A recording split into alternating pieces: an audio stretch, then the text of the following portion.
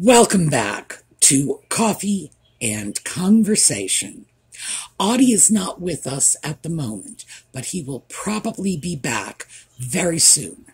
It's been raining, and so once we got a break in the rain, he wanted to go out, and I figure, he's been in all day long, so I might as well let him out, let him enjoy a little of it, and he will be back, though. It's too wet for his tastes. So, interestingly enough, when I first let him out, first thing he does is scurries up on top of the trash toter. Now, those of you who have been following the adventures of Audie for some time, and they really sort of start when this channel began, because Audie began photobombing the videos from like the first week. Audie likes to sleep on the trash toters. Yes, I have a trash-napping cat. And it's not just my trash toter. He goes over to the neighbor's house and sleeps on their trash toters, too. And I will see a neighbor, and they will say, "Oh, hi, Sue, guess what? Your cat was over here 3 days ago, sleeping on our trash toter. We tried to take out the trash, but he wouldn't move." It's like, because, what's the point in doing this if he can't embarrass me in the bargain? So I thought he was going to just sit on the trash toter, but no, it's been raining, so there's a little puddle of water on top of the trash toter. And he wanted to drink trash water. Because it's not like he has nice clean water here. It's not like he has a bowl. Not like I won't turn a faucet on for him. He's got to drink trash water. Because as I say, why do it if he can't humiliate me in the bargain? So I'm pretty sure he will be back. He's gotten his drink of filthy trash water. And once he has a chance to sort of go around and check on the neighborhood, he'll come home. And when he does, I'll bring him in and let him say hi. So, why don't we just take a look at our merry little intro, and I'll be right back.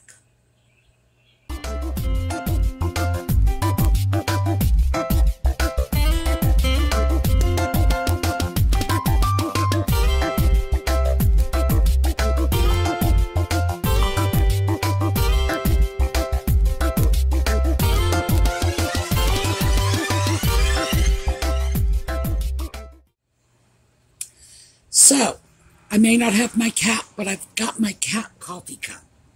And it wouldn't be Coffee and Conversation without the coffee.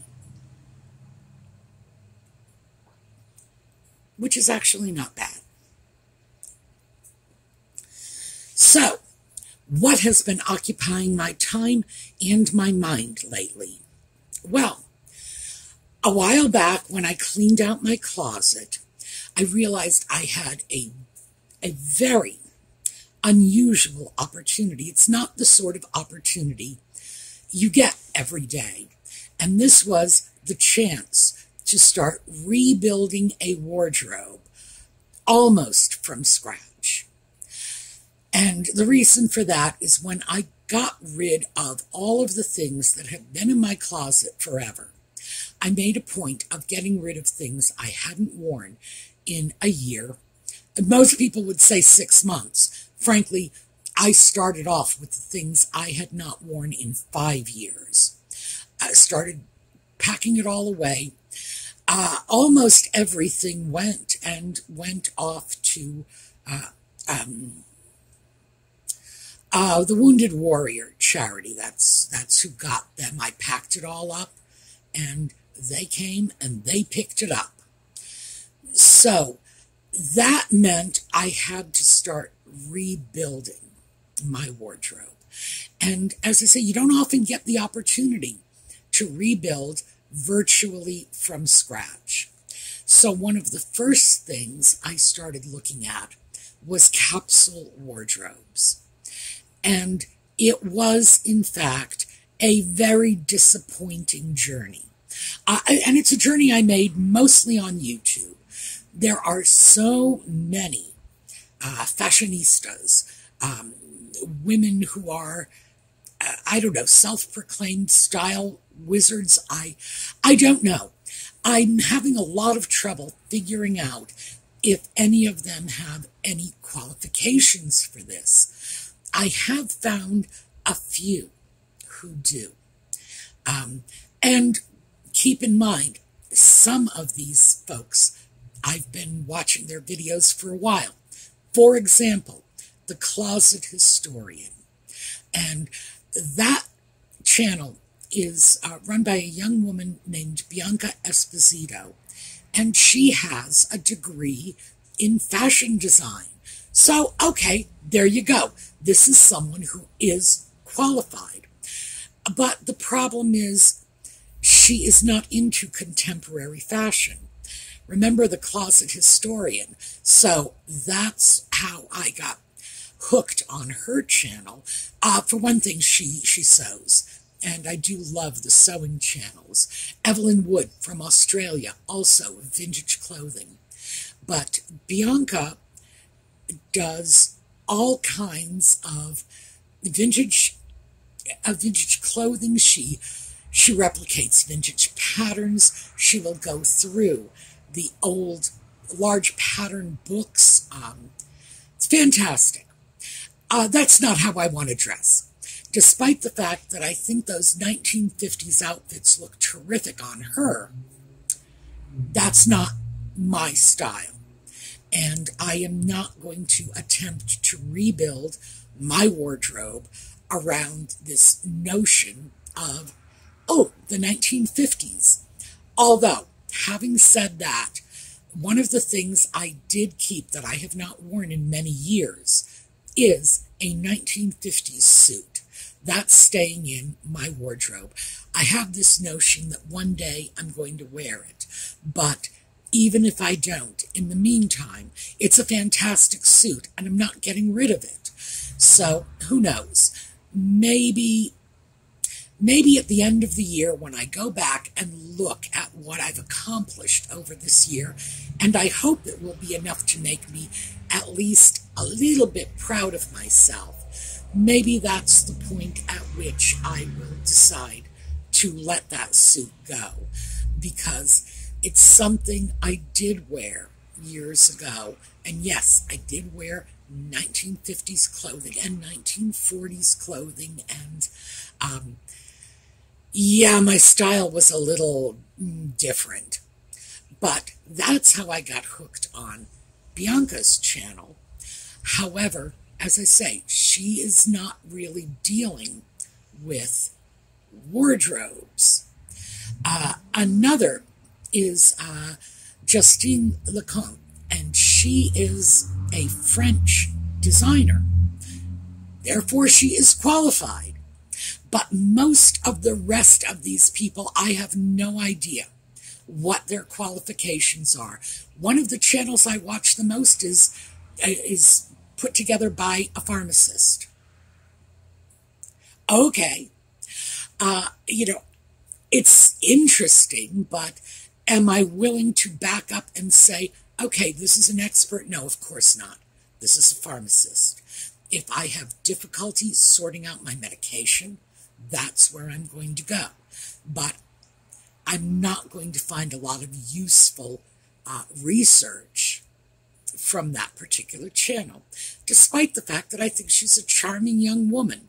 It's just very difficult to find any of these fashionistas who actually have any legitimate qualifications for the jobs they're doing. So that was my number one obstacle. And then I think my number two obstacle was looking at all of these people and their versions of what a capsule wardrobe is or should be is so far off base. I mean, it really is. It's very far off base. It's as if we're speaking about totally different things, and who knows, maybe we are. Maybe they have just redefined the term. So, I'm going to give you the reality. And the reason this is the reality is because this is historically what a capsule wardrobe is/was, how long they've been around, which, by the way, would surprise you. And I am going to also mention, for the benefit of my British friends, the young woman who really brought the concept of capsule wardrobe into the modern era. So let's start with what is a capsule wardrobe. Basically, it is a small amount of clothing that is mixed and matched, and that's it. How could anything be more simple than this? We're just not used to this in the 21st century. We are used to closets full of clothing. Hundreds of pieces, literally hundreds of pieces of clothing. And every year, by the way, that number is expanding. So that, if it was 100 pieces on average you had in your closet 20 years ago, it's 150 now. And by the way, that's closer to what it is on average. Although, I do have to say this, when I started looking up these numbers, I'm not getting any consistency. So, that's just the FYI. When we start to look today at how many items are in someone's wardrobe, a woman, ordinarily in the U.S., we're looking at around 200 pieces.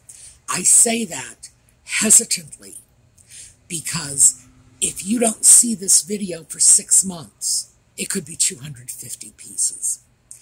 And I consider that to be excessive. When I have too much stuff in my closet, I don't know what I have. And most of the stuff is not getting worn. And that is the essence of a modern capsule wardrobe, having clothing in smaller amounts that you recognize when you open your closet door, for one thing. With a capsule wardrobe, you do not open your closet door and say, where did this blouse come from? I don't remember buying this. It eliminates that. So you have fewer pieces, you get more wear out of each piece, and each piece has more versatility. That's basically it. So, medieval times, yeah, that was all they had. You might have 2, possibly 3 changes of clothing, and there were laws. This is the absolute truth. They called them sumptuary laws. There were laws limiting the amount of clothing you could buy. So if you were a noblewoman, you would be entitled to get 3 new dresses a year.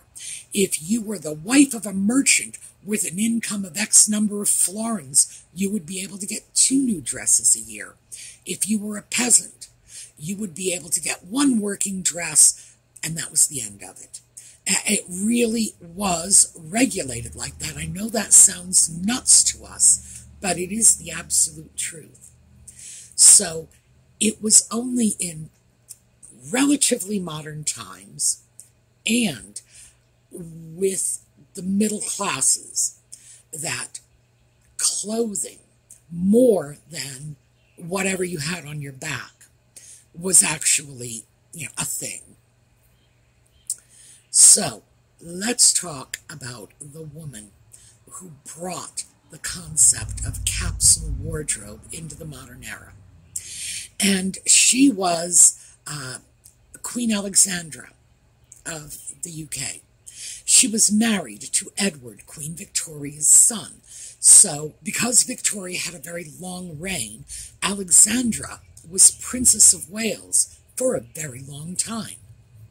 Now, she was the daughter of Christian the Ninth, I believe. I think it's the 9th. I'll look it up. If I'm wrong, I'll make a correction.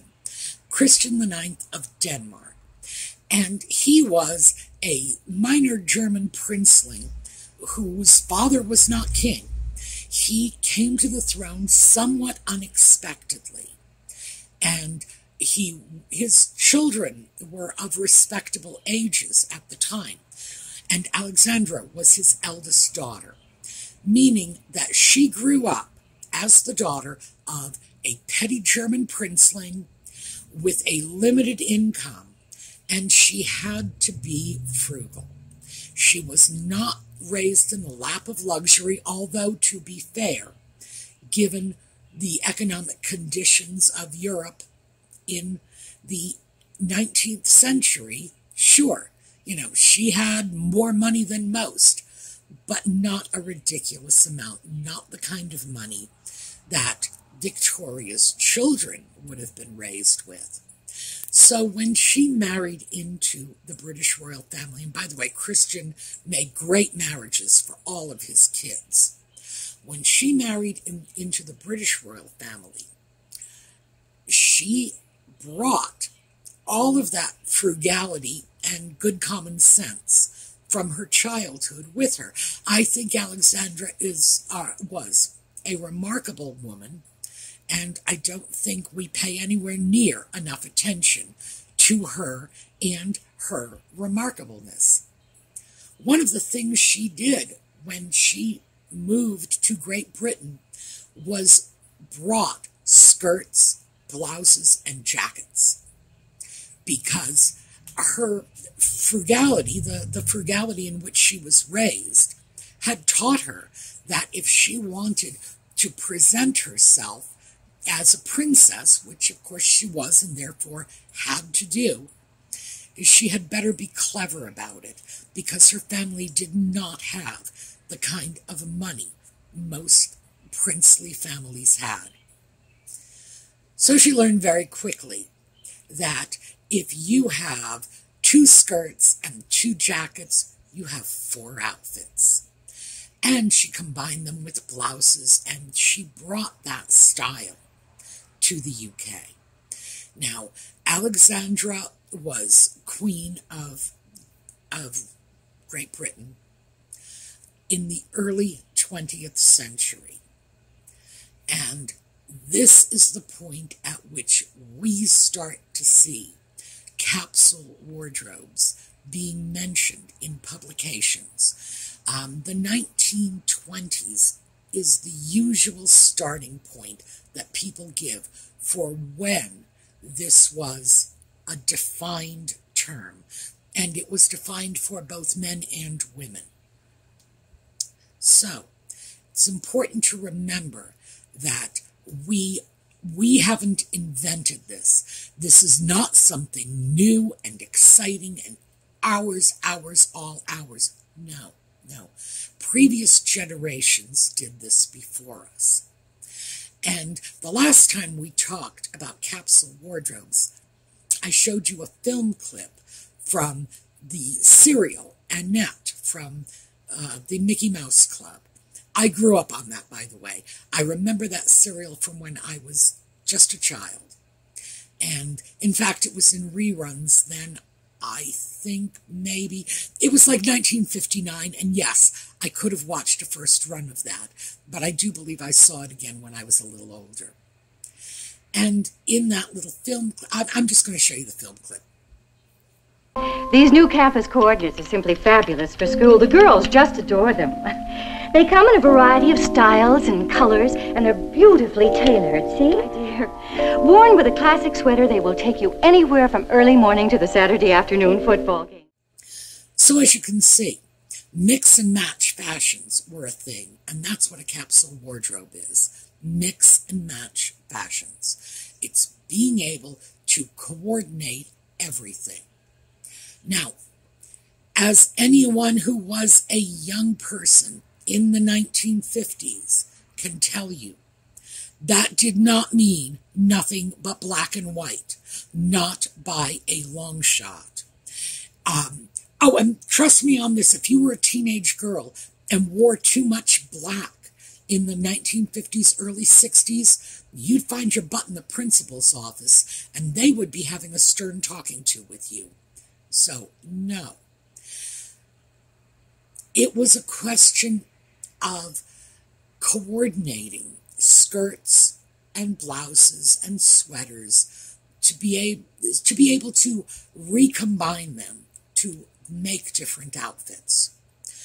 So, when I look at capsule wardrobes on YouTube and all the YouTube videos, oh, it's great. One of the things I love about this is they give you a list of must-have items for your capsule wardrobe. And that includes, your black t-shirt, your white t-shirt, I actually do have a black t-shirt. That's this, what I am wearing now. Although it has a V-neck and it's got some detailing, and it's not cotton. Well, it's part cotton. It's cotton linen blend. Would I consider this to be, a traditional black t-shirt? No, but it is a black t-shirt. I don't have things like that in my wardrobe, and I am not going to build my wardrobe around black and white t-shirts. I like color. Oh, I'm sorry, I guess you didn't notice. For me, color is really important. And when I look at the version of capsule wardrobe you find on the YouTube channels, I think the first thing that hits me square in the face is they're all black and white and gray. If I had to wear nothing but black and white and gray for the rest of my life, I don't think I'd leave the house. I really don't. For starters, I don't really like white. I don't feel that's a color that looks good on me. I don't think black really looks that good on me either. Oh, so let me explain this, because obviously I have to explain owning a black t-shirt. I'm going to explain this very quickly. Linen cotton blend, $10.88. There's the explanation. I got it on a great sale, and because it was a linen cotton blend, it's very high quality fabric, and so yeah, I grabbed it.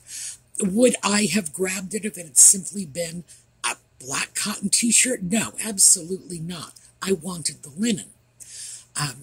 Would I have paid more for it if it was 100% linen? Yes. But hey, that was what grabbed me. And in fact, I grabbed 5 of these when I found that sale. And this is the black one. So, yeah, it wasn't for the sake of getting a black t-shirt.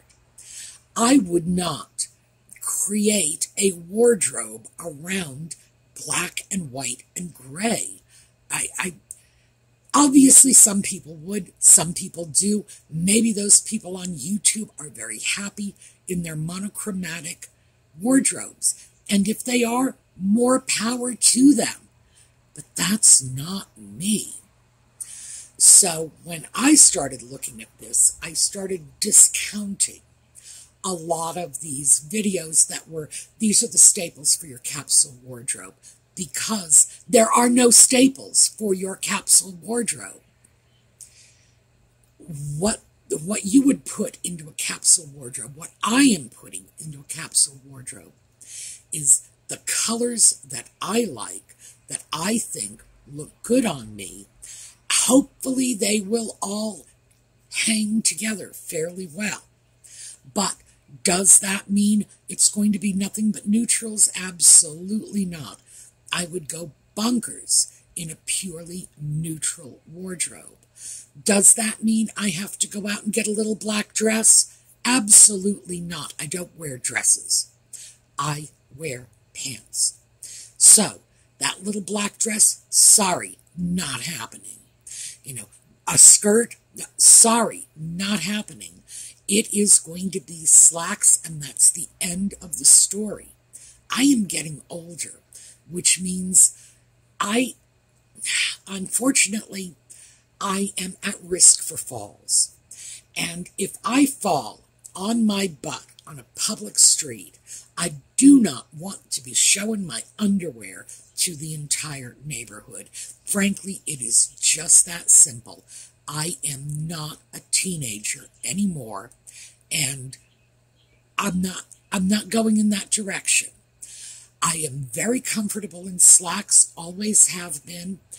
And now, mind you, there have been points in my life when I have worn dresses, and I've been happy with them. But that's not this particular point in my life. I am out of that phase. I am into a pants-only phase. So I would say probably a third of the absolute staples for a capsule wardrobe are not on the table for me. One of the others, oh my goodness, trench coat. No, I don't have a trench coat. I don't want a trench coat. Take the trench coat far, far away. I'm never going to have a trench coat, period. I don't think I have ever had a trench coat. I come from the Northeast, which means I have winter coats. I'm not buying a new winter coat. I have a 40-year-old winter coat in my closet, and I'll pull that out if I need it. Thank you very much. But no, I don't want a trench coat. I am not going to. Even if I had a trench coat, I wouldn't consider that part of my wardrobe. That would be outerwear. That's something that you put on when you're leaving the house and take it off when you arrive at your destination. It's not part of your outfit, at least not in my view. And I don't know who these people are who are wearing trench coats indoors. It's not me. It doesn't make sense. I don't know who these people are who consider their outerwear to be part of, their working wardrobe. This is like, oh, I will put on a pair of pants and a blouse, and I'll put a coat over it, and that makes it a different outfit. No, it doesn't. That means it's your regular outfit with a coat on over it. So, yeah, and that was another bit of frustration I was ending up with, because so many of the fashionistas are saying, well, you got a completely different outfit if you put a coat on. No, you don't. It's the same outfit with a coat, please. So there's a lot of silliness that I am encountering every time I go to a YouTube video and look at this. And what I have been doing is sort of recreating rules for myself. So, I know, long story short, that ship has sailed, hasn't it? So, this is where I'm going with all of this. We can write our own rules. Now, if I look at this and say, I want to put together a capsule wardrobe, and the only reason I'm saying I want to do that is because that is the word that is currently applied for what I am doing as I am recreating my wardrobe. It's capsule. I'm thinking of it as separates and mix and match. But, I'm giving them credit for the term. If I want to do this, I'm going to have to come about it a very different way. For me, there are no staples, none. I will simply get what I want to get. And if someone believes I need a button-down shirt, oh well, too bad. The fact is, I do have a couple of button-down shirts, but it's not the same. These are linen, which means they are much less formal than a regular button-down shirt. Also, part of the reason I keep button-down shirts, and again, this is going to fly in the face of convention, is because I like cufflinks. I think cufflinks are great, and in order to wear cufflinks, you need a button-down shirt. So yes, I have them to show off my collection of men's cufflinks. And for me, let me explain this very quickly. The reason I like cufflinks so much is because I can't wear a bracelet on my right hand. I can't do it. I will bang my wrist into things. It's just, this is sort of my hand that interacts with the world around me. So I really do not put a bracelet on this wrist. And my left hand is where I wear my watch. So there you go. If I want to put jewelry on my wrists, I will use cufflinks. Which brings me to another point. The word is jewelry. Jewelry. 2 syllables, jewelry. It's not jewelry. I am hearing that on every last one of these fashion videos I am listening to, and I'm telling you, it drives me bonkers because it is such a simple word. And I imagine the same people who are saying jewelry are not saying jewel when they're referring to a jewel. They're, again, 1 syllable, jewel. I don't know. Okay, that was something that just annoyed me, and you know how I can get about mispronunciations. There you go. But yes, I do have some button-down shirts. Do I think you need them? Well, it depends. Do you have cufflinks? Do you want to start wearing cufflinks? If so, knock yourself out. If not, why would you do that? Why? It doesn't make any sense. The idea that there are things you must have in your wardrobe for versatility is crazy. I mean, it's just one of the craziest things I've come across lately. So, what I would suggest to anybody who is looking to build up a wardrobe, don't make the mistake I did. Do not listen to whatever the fashionistas think you need. Because trust me, they're going to think you need a whole bunch of designer bags. Now, I have a whole bunch of designer bags. I really do. I buy mine on the second-hand market. I do not pay full price for them. I would not pay that kind of money for anything. But, yes. But that's not part of my wardrobe. I consider that to be an accessory. It's like the scarves, accessories. They're little things that can enhance your wardrobe. Oh, elevate. That's what the little fashionistas call it. Elevate. I swear to God, if I never hear the word elevate again, or luxe, if I never hear the word luxe again, I will be a happy woman.